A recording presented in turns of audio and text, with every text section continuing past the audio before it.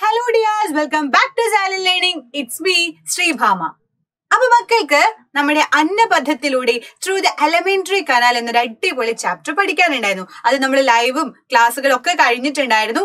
അപ്പൊ അതിൽ ഏറ്റവും കൂടുതൽ നമ്മൾ എക്സാമിന് കണ്ടു വരുന്ന ഒരു ടോപ്പിക് ഉണ്ട്. അത് ലൈവ് ക്ലാസ് എടുക്കുന്ന സമയത്തൊക്കെ മിസ് പറഞ്ഞു തന്നിട്ടുണ്ടായിരുന്നു.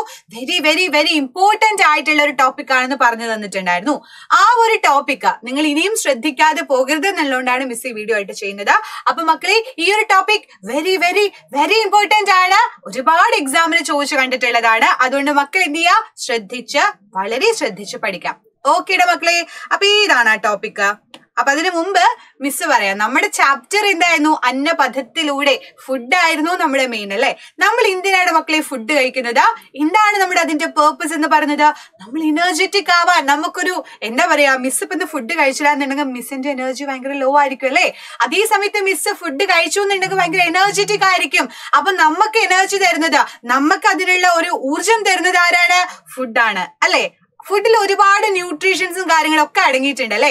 നമ്മൾ എന്താ പറയാ, അമ്മമാർ എന്താ പറയാ, എപ്പോഴും ഇങ്ങനെ ഫാസ്റ്റ് ഫുഡും കാര്യങ്ങളൊക്കെ കഴിക്കുന്ന സമയത്തും അവർ പറയും എന്താണ്, ന്യൂട്രീഷൻസ് അടങ്ങിയ വെജിറ്റബിൾസും ഫ്രൂട്ട്സും ഒക്കെ കഴിക്കും മക്കളെ എന്നാണ് പറയാറുള്ളത് അല്ലേടാ മക്കളെ.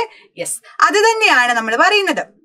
ഒരുപാട് ന്യൂട്രീഷൻസ് നമ്മുടെ ഫുഡിൽ ഇൻക്ലൂഡ് ചെയ്യണം. അപ്പൊ നിങ്ങൾ ഇനി കഴിക്കുമ്പോഴും എന്താണ്, ഇത്രയും ന്യൂട്രീഷൻസ് കമ്പൽസറി ആയിട്ട് എന്ത് ചെയ്യണം, ഇൻക്ലൂഡ് ചെയ്യണം. എല്ലാ ടൈപ്പ് ഫുഡും നമ്മൾ കഴിക്കണം. Carbohydrate, fat, minerals, proteins, vitamins, അതേപോലെ വാട്ടർ കണ്ടന്റ് ആഡ് ചെയ്തിട്ടുള്ള ഫുഡ് ഐറ്റംസ് ഒക്കെ നമ്മൾ എന്ത് ചെയ്യണം മക്കളെ, ഡെയിലി നമ്മൾ കഴിക്കണം. കാരണം നമ്മുടെ ഹെൽത്ത് എന്ന് പറയുന്നത് നമ്മുടെ ആവശ്യമാണ്. സോ നമ്മൾ എന്ത് ചെയ്യണം, എല്ലാ രീതിയിലുള്ള ന്യൂട്രീഷൻസും ആഡ് ചെയ്ത ഫുഡ് വേണം നമ്മൾ ഇൻക്ലൂഡ് ചെയ്യാൻ വേണ്ടിയിട്ട്. റെഡി അല്ലേ, സെറ്റ് അല്ലേ? അപ്പൊ മിസ് പറയാണേ, അപ്പൊ നമുക്ക് മാത്രമേ ഉള്ളൂ ഇങ്ങനെ ഫുഡ് കഴിക്കുന്ന പരിപാടി, വേറെ ആർക്കും ഇല്ലേ എന്ന് ചോദിക്കുമ്പോ നമ്മുടെ അമീബയുടെ കേസ് അപ്പോഴാണ് വരുന്നത്. അമീബേനെ നിങ്ങൾക്ക് അറിയില്ലേ? അമീബേനെ നിങ്ങൾക്ക് ഓൾറെഡി അറിയില്ലേ? ഒരു ഏകകോശ ജീവിയാണ്, യൂണിസെല്ലുലാർ ആയിട്ടുള്ള ഒരു ഓർഗാനിസം ആണ് നമ്മുടെ അമീബ എന്ന് പറയുന്നത് അല്ലേ. അമീബയ്ക്ക് ഷേപ്പ് ഉണ്ടോ മക്കളെ? നോ, ഷേപ്പ് ഒന്നുമില്ല. ഏത് ഷേപ്പിലും ഇഷ്ടം പോലെ വരയ്ക്കാൻ പറ്റിയ ഒരു അടിപൊളി ആളാണ് നമ്മുടെ അമീബ എന്ന് പറയുന്നത്. ഓക്കെ അല്ലേ? അപ്പൊ അമീബയുടെ കേസിൽ എങ്ങനെയാണ് അവര് ഫുഡ് കഴിക്കുന്നത്? നമ്മുടെ കേസ് മാത്രം അറിഞ്ഞാൽ മതിയോ? നമുക്ക് ന്യൂട്രീഷൻ മാത്രം കിട്ടിയാൽ മതിയോ? പാവം നമ്മുടെ അമീബയ്ക്ക് കുറച്ച് ന്യൂട്രീഷൻസ് കിട്ടിക്കോട്ടെ അല്ലെ. അപ്പൊ എങ്ങനെയാണ് അമീബയുടെ കേസിൽ വരുന്നതെന്നാണ് പറയുന്നത്. ഇമ്പോർട്ടന്റ് ടോപ്പിക് ആണ്. ഓക്കെ, അപ്പൊ ഇതാണ് ജസ്റ്റ് അതിന്റെ ഒരു സ്ട്രക്ചർ മിസ് ഇവിടെ വെച്ചിട്ടുണ്ട്. ഇതൊക്കെ നിങ്ങൾ ഹയർ ക്ലാസ്സുകളാണ് കൂടുതൽ ഡിസ്കസ് ചെയ്യുന്നത്. മിസ് ജസ്റ്റ് ഒന്ന് പറയുകയാണ്, വാട്ടർ വാക്യൂളും അതേപോലെ യൂറോയിഡ്, ഫുഡ് വാക്യൂളും, സ്യൂഡോപോഡിയം ഒക്കെ അടങ്ങിയിട്ടുള്ളതാണ് നമ്മുടെ അമീബയുടെ ഒരു സ്ട്രക്ചർ എന്ന് പറയുന്നത്. ഇങ്ങനെ കുറേ നമുക്ക് ഏത് ഷേപ്പിൽ വേണേലും വരയ്ക്കാൻ പറ്റിയ സിമ്പിൾ ആയിട്ടുള്ള ആളാണ് നമ്മുടെ അമീബ എന്ന് പറയുന്നത്. അതാണ് അമീബയുടെ ഒരു സ്പെഷ്യാലിറ്റി. ഏത് ഷേപ്പിൽ വരച്ചാലും ആരും ഒന്നും പറയില്ല. ഓക്കെ, അപ്പൊ ഈ സ്യൂഡോപോഡിയ പറയുന്ന ആള് നമുക്ക് വേണ്ടതാണ്. എന്താണ് ഈ സ്യൂഡോപോഡിയ എന്ന് പറഞ്ഞു കഴിഞ്ഞാൽ? സ്യൂഡോപോഡിയ പറയുമ്പോൾ നമ്മൾ കപടപാദം എന്നാ പറയാറുള്ളത്. ഓക്കെ, ആ കപടപാദം വെച്ചിട്ടാണ് ഈ നമ്മുടെ അമീബ ജീവിച്ചു പോകുന്നത്. കപടപാദം ഉണ്ടെങ്കിലേ അമീബയ്ക്ക് എന്ത് ചെയ്യാൻ പറ്റുള്ളൂ, ഫുഡൊക്കെ കഴിക്കാൻ പറ്റുള്ളൂ. അപ്പൊ എങ്ങനെയാണ് അവരുടെ ന്യൂട്രീഷൻസ് അവർ ചെയ്യുന്നത്? എങ്ങനെയാണ് അവർ ഫുഡ് ഇൻടേക്ക് ചെയ്യുന്നത്? എങ്ങനെയാണ് ഇത് ഡൈജസ്റ്റ് ആവുന്നത്? എങ്ങനെയാണ് എക്സ്ക്രീറ്റ് ചെയ്യുന്നത് എന്നാണ് നമ്മൾ ഡിസ്കസ് ചെയ്യാൻ പോകുന്നത്. ഓക്കെ, നമുക്ക് നോക്കാം. യെസ്, ഇതാണ് നമ്മുടെ അമീബ അല്ലെ. അമീബയുടെ അടുത്തോട്ട് ഫുഡ് വന്നിട്ടുണ്ട്, ഖാന വന്നിട്ടുണ്ട്. എന്ത് ചെയ്തിട്ടുണ്ട്? അമീബ നൈസായിട്ട് കാലിന്റെ ആ സ്യൂഡോപോഡിയുടെ ആ ഭാഗം ഇങ്ങനെ അങ്ങ് മടക്കി അല്ലെ. മടക്കി നീരുള്ളിലോട്ട് എടുത്തു, ആഹാരം ഇൻടേക്ക് ചെയ്തു, സ്വീകരിച്ചു അല്ലെ. ആഹാരം വരൂ എന്ന് പറഞ്ഞ ആഹാരത്തിനെ സ്വീകരിച്ചു. ദെൻ പിന്നെ എന്ത് ചെയ്തിട്ടുണ്ട്? ദഹിപ്പിച്ചു, ഡൈജസ്റ്റ് ആവണം. നമ്മളും ഒരു ഫുഡ് കഴിച്ചു കഴിഞ്ഞാൽ അത് ഡൈജസ്റ്റ് ആവണ്ടടാ. നമ്മൾ കഴിക്കുന്ന ഭക്ഷണം നമുക്ക് ഡൈജസ്റ്റ് ആവണം, അല്ലെങ്കിലാണ് നമുക്ക് സീന് വരുന്നത്. അതേപോലെയാണ് നമ്മുടെ അമീബയുടെ കേസിലും ദഹിക്കണം. ഓക്കെ, അത് കഴിഞ്ഞിട്ട് അവർ കംപ്ലീറ്റ് ആയിട്ട് അബ്സോർപ്ഷൻ ചെയ്യുകയാണ്, ആഗിരണം ചെയ്യുകയാണ് ചെയ്യുന്നത്. ഫുഡ് എന്ത് ചെയ്യുന്നു? മാക്സിമം അവർ അബ്സോർബ് ചെയ്യുന്നു. അത് കഴിഞ്ഞ് വേണ്ടാത്ത സാധനങ്ങൾ അവർ എക്സ്ക്രീറ്റ് ചെയ്യുകയാണ്, വിസർജനം ചെയ്യുകയാണ് ചെയ്യുന്നത്. ഇതാണ് അമീബയുടെ കേസിൽ വരുന്നത്. ഇത് ഡീറ്റെയിൽ ആയി ഓരോരോ പോയിന്റ് ആയിട്ട് നമുക്ക് നോക്കാം.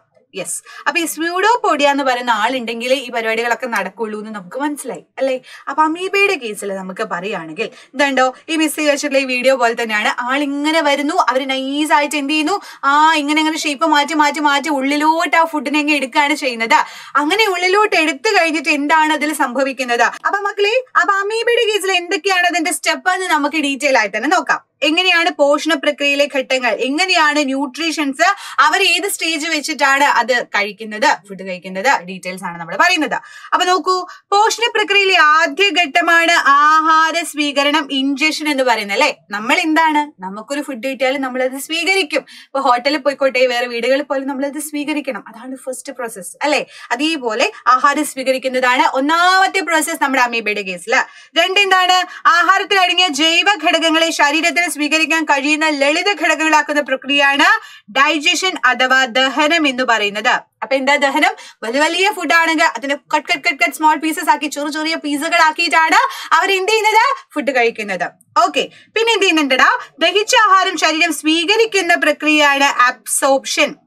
നമ്മള് പീസാക്കി അവിടെ വെച്ചാൽ മാത്രം മതിയോ, അത് നമ്മൾ സ്വീകരിക്കണം, ആഗിരണം ചെയ്യണം അല്ലെ. അതിനെയാണ് അബ്സോർപ്ഷൻ അഥവാ ആഗിരണം എന്ന് പറയുന്നത്. പിന്നെ ഏത് മക്കളെ, പിന്നെ ഏതാ പ്രോസസ്? ആഗിരണം ചെയ്യപ്പെട്ട ആഹാര ഘടകങ്ങൾ ശരീരത്തിന്റെ ഭാഗമാക്കുന്ന പ്രക്രിയയാണ് സ്വാംശീകരണം അഥവാ അസിമിലേഷൻ എന്ന് പറയുന്നത്. എന്താണ്? സ്വീകരിച്ചു, കംപ്ലീറ്റ് ആയിട്ട് അത് ബോഡിയിലോട്ടൊരു ഭാഗമാക്കി അവരങ്ങ് മാറ്റിയിട്ടുണ്ട്. അപ്പോഴാണ് അവർക്ക് അതിൽ നിന്നുള്ള എനർജി കിട്ടുന്നത് അല്ലെ. അതിനു വേണ്ടിയിട്ട് എന്ത് ചെയ്തിട്ടുണ്ട്, അവര് അസിമിലേഷൻ ചെയ്തിട്ടുണ്ട്, സ്വാംശീകരിച്ചിട്ടുണ്ടെന്നാണ് പറയുന്നത്. പിന്നെ എന്താണ് മക്കളെ, ശാരീരിക പ്രവർത്തനങ്ങളുടെ ഫലമായി ഉണ്ടാകുന്നതും ശരീരത്തിന് ആവശ്യമില്ലാത്തതുമായ വസ്തുക്കളെ പിന്നെ അവർക്ക് എന്ത് ചെയ്യണം, പുറന്തള്ളണം. അതിനുള്ള പ്രോസസ് ആണ് എക്സ്ക്രീഷൻ അഥവാ വിസർജനം എന്ന് പറയുന്നത്. അപ്പൊ എന്തൊക്കെയാണ് step? The first stage in the process nutrition is injection ആണ് ഫസ്റ്റ് സ്റ്റെപ്പ് എന്ന് പറയുന്നത്. സെക്കൻഡ് സ്റ്റെപ്പ് എന്താ? Digestion. It is the process in which organic factor present in the food R broken down into small ആയിട്ടുള്ള simple ആയിട്ടുള്ള കോമ്പണന്റ്സ് ആയിട്ട് അവർ break ചെയ്യാണ് ചെയ്യുന്നത്. Then എന്താണ്? The process of digestive food is being received to the body is called absorption. അങ്ങനെ complete അങ്ങ് receive ചെയ്തു, അതാണ് അബ്സോർപ്ഷൻ എന്ന് പറയുന്നത്. Then assimilation is the process in which absorbed component become part of the body. അതിന്റെ ഒരു പാർട്ടായിട്ട് അങ്ങ് മാറി ആ ഫുഡ് അല്ലെ. പിന്നെ ഇത് ചെയ്തിട്ടുണ്ട് ലാസ്റ്റ് എക്സ്ക്രീഷൻ ആണ്. The by product metabolic reaction in which are not useful for the body are eliminated through the process is called excretion. ഇത്രയും പ്രോസസ് ആണ് നമ്മുടെ അമീബയുടെ കേസിൽ വരുന്നത്. ഈ ഒരു ഡയഗ്രാം പഠിച്ചാൽ കംപ്ലീറ്റ് ആയി. ഈ ഒരു ഡയഗ്രാം ഒന്ന് എലബറേറ്റ് ചെയ്ത് എക്സാമിന് എഴുതിയാൽ മതി. എന്താണ് ആദ്യം? Injection, digestion, absorption, assimilation, excretion. ഇതെങ്ങനെയാണ് പഠിക്കുക? സിമ്പിൾ ആയിട്ട് മിസ് പറയട്ടെ. ഇതാ ഇഡ്ലി റെഡി ആയിട്ടുണ്ട് എന്ന് പറയാണ്. അവിടെ നിന്നിട്ട് ആരോ പറയാണ് ഇതാന്ന് പറയുമ്പോ നമുക്ക് എന്ത് ചെയ്യാം? IDAA. പിന്നെ ഇ എന്ന് പറയുമ്പോ ഇഡ്ലി എന്ന് ആലോചിക്കാം തൽക്കാലം. അപ്പൊ എന്ത് ചെയ്യാ?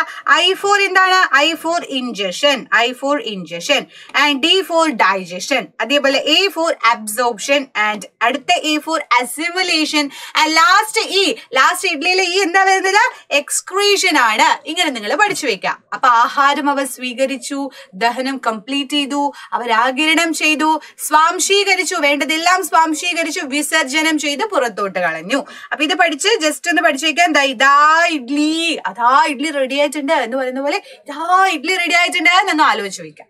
ഓക്കെ അല്ലേടാ മക്കളെ? അപ്പൊ ഇതാണ് ഏറ്റവും ഇമ്പോർട്ടന്റ് ആയിട്ട് നിങ്ങൾക്ക് അറിഞ്ഞിരിക്കേണ്ട ഒരു പോർഷൻ ആണ്. ആ ചാപ്റ്ററിൽ നന്നായിട്ട് തന്നെ പഠിക്കുക. നമുക്ക് എന്ത് ചെയ്യാം? എക്സാമിന് നന്നായിട്ട് നമുക്ക് മാർക്ക് സ്കോർ ചെയ്യാം. ഓക്കെ, അപ്പൊ അടുത്ത വീഡിയോയിൽ കാണാം മക്കളെ. അതുവരേക്കും ബൈ.